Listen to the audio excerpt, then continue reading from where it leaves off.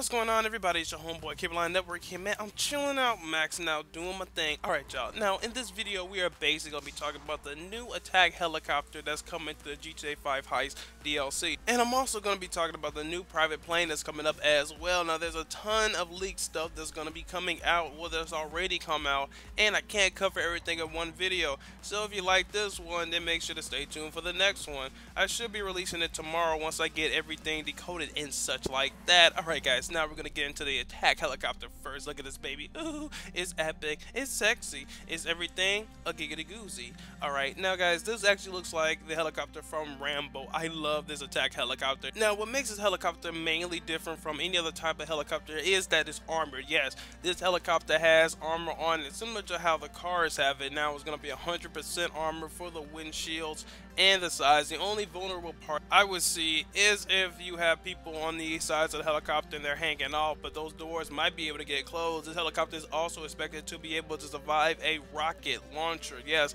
which means a homemade rocket launcher for helicopters is like the bubonic plague for us. Now, they cannot really do much maneuverable wise, so they end up getting taken down. With this helicopter, you can actually survive one and then have the ups to take the person down while they're reloading. Now, right here, we are actually seeing the private plane. Yes, the new private plane that's coming up is actually a new variation of the Venom planes that's in Grand Theft Auto 5. Now, to be honest with you, I am not much of a plane person. I suck at flying. Helicopters I am okay at just because it's a little bit more stable. With these type of planes, I will crash them immediately. Lols. Now, guys, put in the comments, what did you actually think about these two new implications in Grand Theft Auto 5 Heist DLC, which is scheduled to drop? It actually got changed. It was scheduled to drop in 2 days. Now it's scheduled to drop on the 27th. I'm kind of worried about that. Usually when dates get longer and longer, it ends up being a problem. Hopefully we will get Heist DLC this month, hopefully. But anyway, guys, now I really cannot wait to see what type of new implications they actually come up with. Like I said, there's been a lot of leaked information and footage, but I have to make sure everything's decoded right. I have to make sure all the files and everything are correct before I bring them to you on this YouTube page. Why? Because you, the fans, deserve everything. You deserve the truth, and you deserve to have proof of the truth.